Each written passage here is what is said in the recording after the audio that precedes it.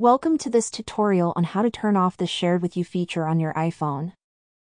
As iPhone owners, you may have noticed a new feature that automatically displays content shared with you through apps like Messages, Photos, Apple News, and others.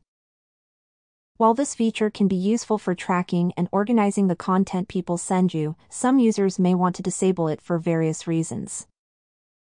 Disabling the Shared with You option can help reduce the number of notifications and decrease the clutter in the apps you use. It can also allow you to maintain privacy and control over the content coming from other people. So, if you want to learn how to turn off Shared with You on your iPhone, keep reading and follow the steps we will show you. Soon, you'll be able to enjoy your apps without being overwhelmed by shared content. The first step is to open the settings on your phone.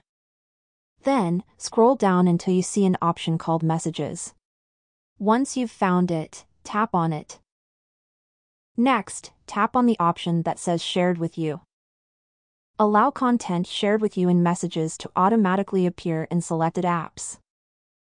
So, now you have the ability to enable or disable the Shared with You feature.